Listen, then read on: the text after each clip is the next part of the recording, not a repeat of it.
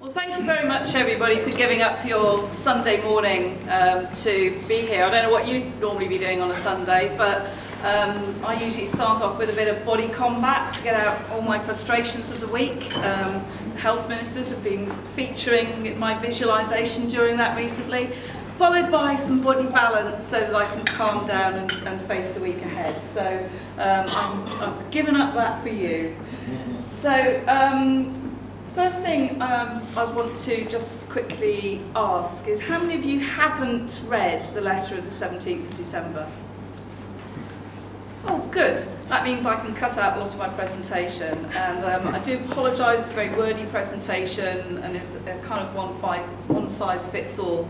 And the truth is, had I had more time this week, it's been a very busy week, would have had time to put a shorter presentation together. So I'm just going to really skip through the slides because you obviously know a lot of the background and the context. And before I start, I think it is worth saying that the RPS comes at this problem, and it is a problem, from a slightly different perspective to PSNC or Pharmacy Voice. And that's because we don't represent contractors. Many contractors are our members, but we actually represent the needs of pharmacists. And in our charter, we have to be very patient focused as well. That doesn't cause us a problem, it just means that what you sometimes see from us will have a slightly different flavour to it than the other organisations. But we are all working together to try and be as joined up as possible in this. So that's what we're going to do. The breakout sessions later.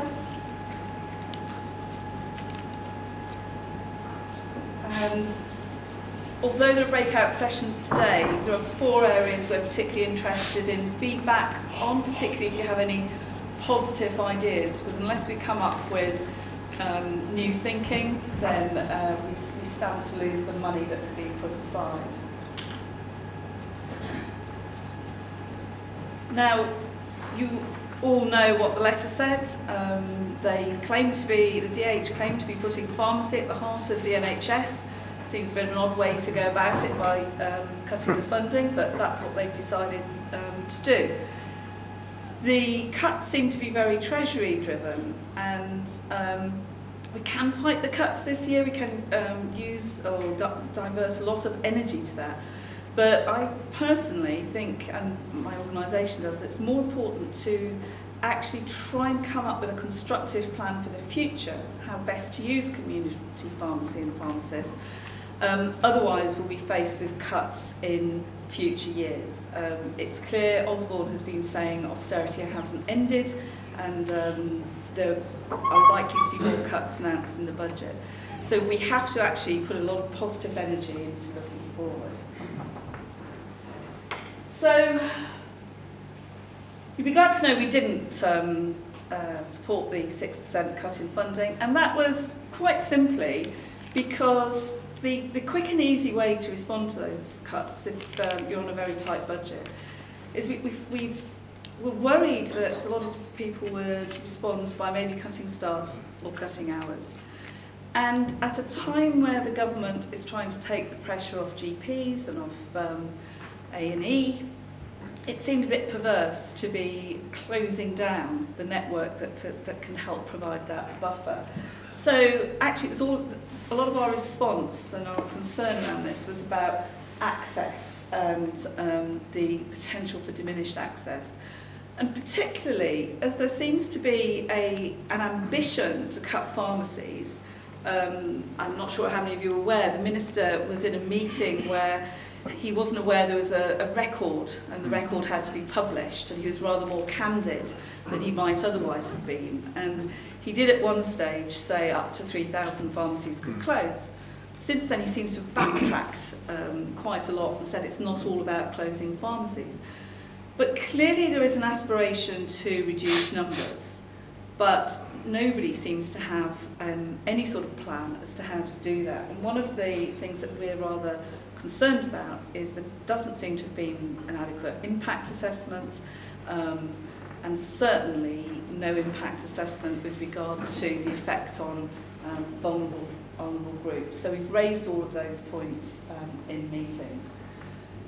So the other part of our thinking at RPS is that everywhere where a patient in a care setting comes in contact with medicines, there should be a pharmacist there. Some of you will be aware that we've just launched a campaign on better use of pharmacists in care homes. There should be a named pharmacist in every care home. We have not said anything about who that pharmacist should be. We believe community pharmacists can provide that service. The DH might have slightly different views. And again, it's up to, I think, the profession to make the case for what can happen. But the other aspect that we're concerned about is currently the contractual framework doesn't talk a lot about quality, and that seems to be an area where we should be focusing our efforts.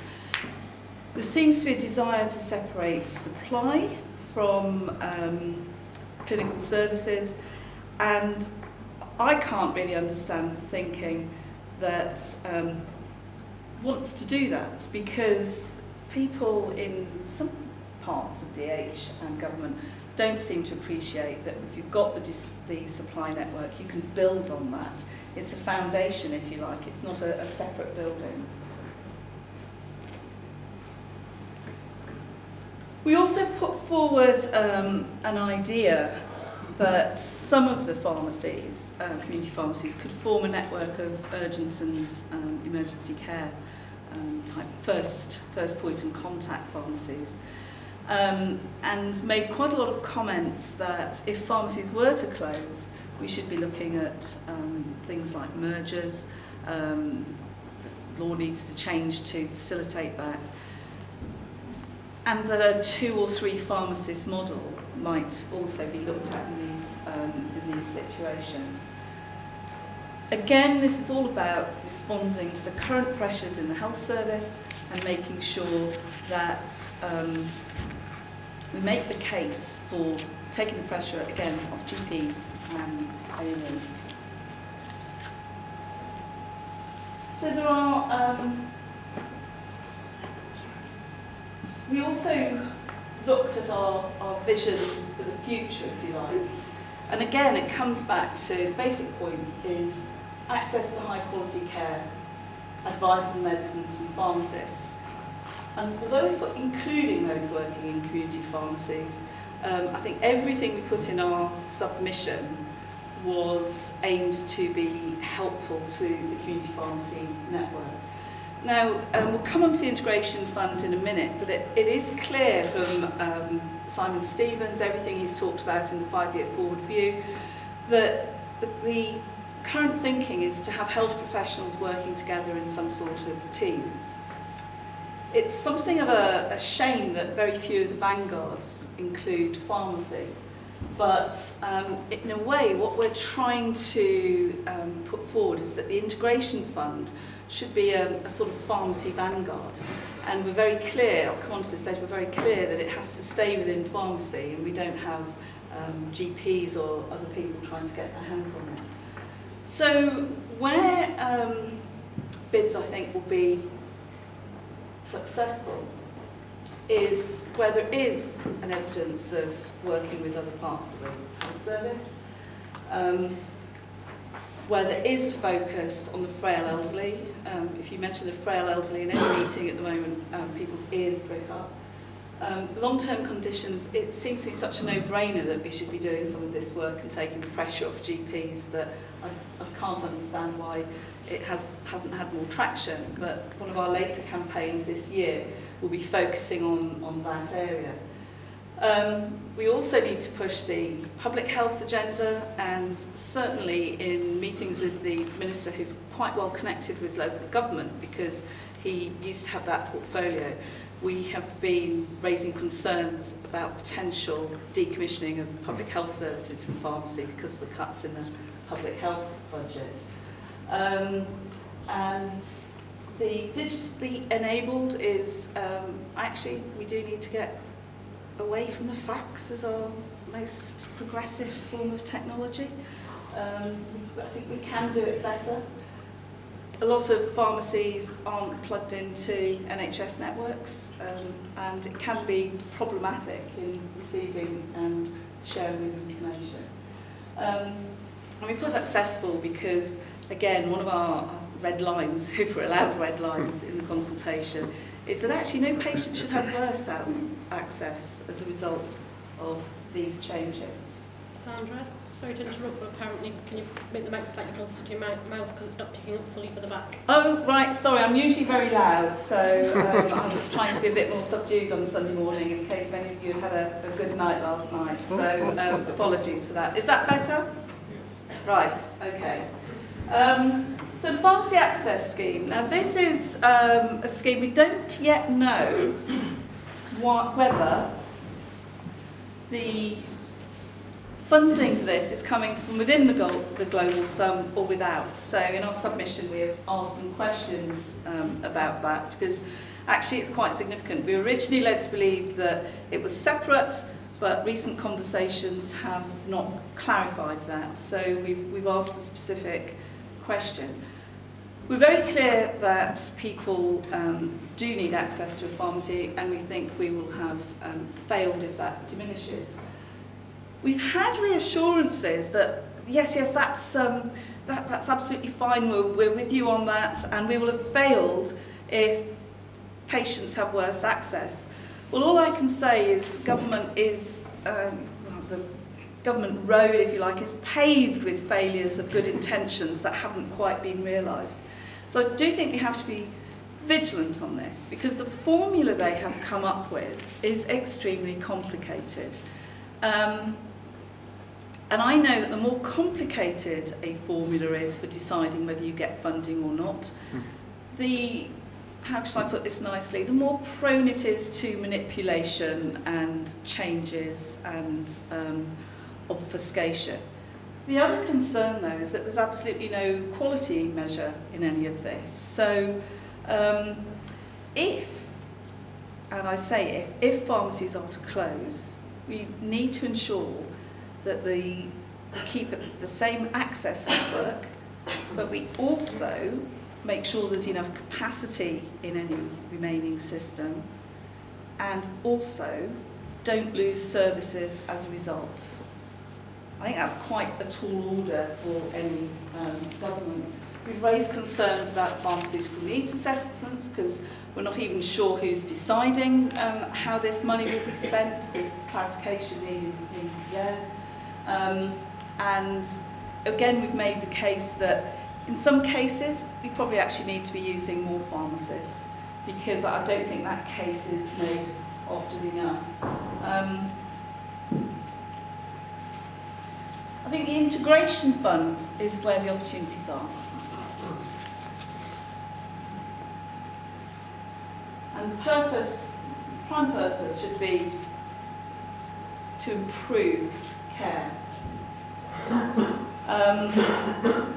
We've mentioned that primary care, and I just want to reassure you that when we mention primary care in our documents, we're not talking about primary care pharmacists. We're not excluding them, but we're talking about the whole area of community pharmacy and primary care pharmacy as we traditionally know it, because there is a significant overlap. We've made it very clear that we think the bid should be pharmacist-led. I have to tell you that community pharmacy really need to concentrate quite hard on this in areas because hospital pharmacy is already looking at this and thinking that there might be scope for them to get involved. And actually, if we could improve joined-up working between hospital and community, that I think wouldn't be a bad thing, it would probably be a very good thing. But there's going to be a lot of competition for this money. In itself, it sounds like quite a lot of money. It's not if you divide it among the number of pharmacies in the UK. It's not intended to be divided. It's meant to be, if you like, something akin to Pharmacy Vanguard money, so that new projects can be trialled.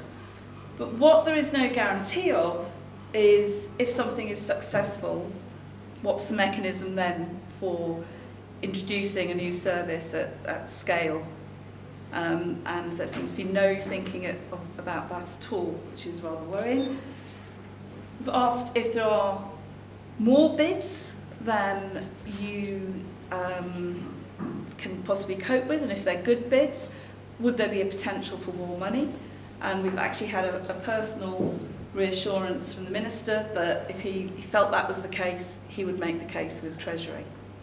So it's up to us, actually, as a profession, to try and make something of the hand we've been dealt. We've also been very clear that we need proper read-write access to patient records, and that there's a greater imperative to have this sooner if there are going to be changes in the network.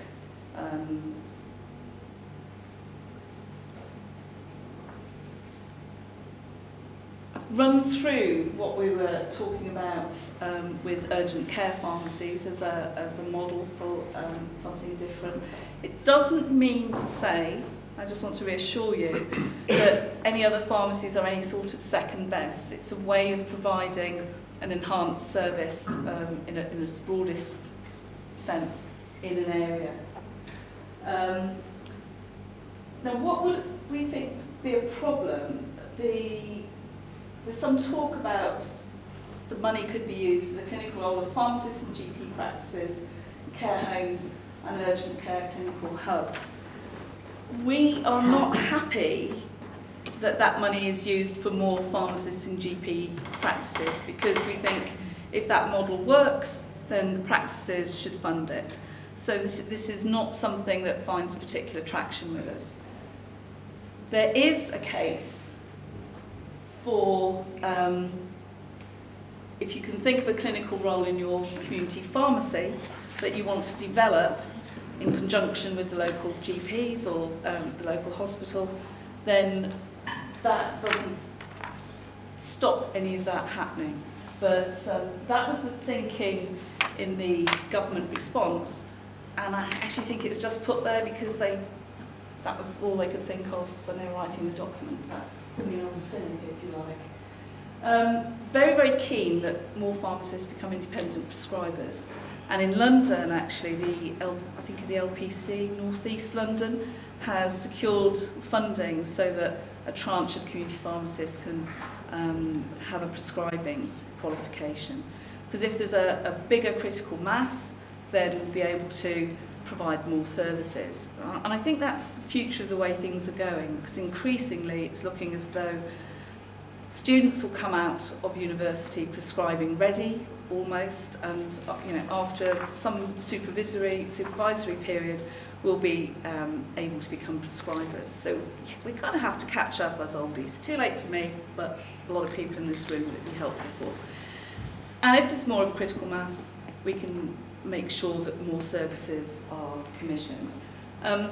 There's a barrier at the moment because you have to be supervised by a GP or a dentist, quite bizarrely. And we're trying to get that, or we will be trying to get that changed so that a pharmacist can be the supervisor. Because after all, we know far more about drugs than a dentist does. Worrying bit is the so-called efficiencies in medicine supply. I actually think, I would say this because I'm a community pharmacist by background, I actually think it's a pretty efficient system where most people can get their medicine straight away or within a few hours at their local community pharmacy. And I don't think we sell that enough sometimes. It's a fantastic distribution network and a fantastic network for adding on advice. We have very significant concerns that if you try and move more towards an Amazon-type model or home delivery services, such as in the States, that you are losing opportunities for the pharmacist to interact with the patient. The response seems to be, oh, well, in the States they ring them up. It's not the same, because sometimes when you have somebody coming into the pharmacy, you realise it might be something they've had before and looks fairly bog standard, but there is something that, when you talk to that patient, makes you talk further. And also provide the kind of public health lifestyle interventions. All of that wraparound type care stands to be lost. And we have made this point very, very, very strongly.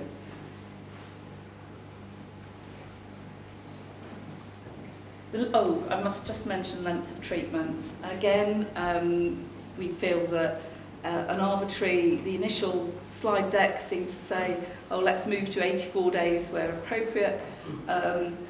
We think that decision should be pharmacist-led in consultation with the patient, because it's not appropriate for quite a number of patients to just come back every 3 months. If they're just on thyroxine or something, maybe so.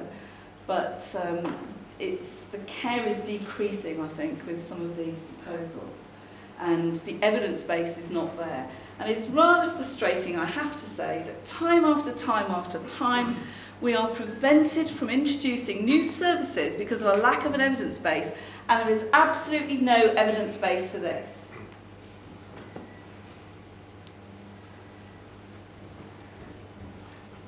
The other thing that's coming down the track, just to depress you even further, is the, I don't know how many of you are aware of the Falsified Medicines Directive. Hands up if you're aware that this is coming. Oh, quite a lot of you, that's good. Well, it's looking like a complete nightmare as far as I can see, where you're going to have to scan things in front of the patient. How that works with the hub and spoke model, I don't know. You're going to have to put things back on the shelf and write them off if they're not picked up within, I think, 9 days or something. 10 days. So, how many of you got stock on your shelves older than 10 days old waiting for collection by patients? Yeah, well, pretty much everybody, I'd have thought. In fact, you're lucky usually if you pick them up within 10 days. So we have huge concerns about the potential for joining this up, and we have flagged those up privately as well. Now, the new hub and spoke models are supposedly not cheaper. They're supposed to free up pharmacists' time. I think that's yet to be proven. We've come up with a whole load of enablers in our submission to DH, and they're all up there. Most of them I've mentioned, actually. But we'll let this slide deck be available so that you can check on what we've done. But we felt it was important to not just say what we wanted to happen, but to say some of the things that needed to happen in order to achieve any sort of vision. So we've had some media, we've had some bits in the media. We're working with the other organisations. There's a steering group being set up, so we are coordinating. We are not all doing exactly the same thing. That doesn't mean that the aim isn't right, but it is sometimes appropriate for our response as a professional leadership body to be different to the others, and I think I've touched on that. But so we haven't signed the petition, and some of you might be a bit concerned about that, so I just want to say why. And it comes back to my initial point about representing pharmacists rather than pharmacies. Having said that, we would happily encourage people to sign it if asked and they felt strongly about it. But we're making other patient-related points and putting the argument in a slightly different way.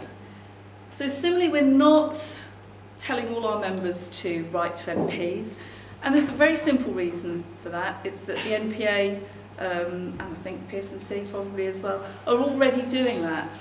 And the last thing a Member of Parliament wants is to be bombarded by slightly different messages, potentially, from different organisations. And you can overkill something. So what we're doing is quietly talking to the parliamentarians that we already have a good relationship with, so that they are aware of what's happening. As a result of that, there's been some activity. Certainly there was a debate last week, which I don't think we can take credit for, but there is something in the House of Lords next week which came from one of our contacts. But the important thing is that we're actually combined and significant and joined up on this. But we have to, I'll just leave you this final thought.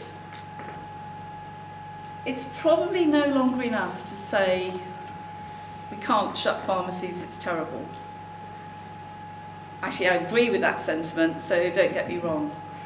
But if we truly want to get help and support from those in high places who can give us that help and support, we actually have to have a coherent vision for the future.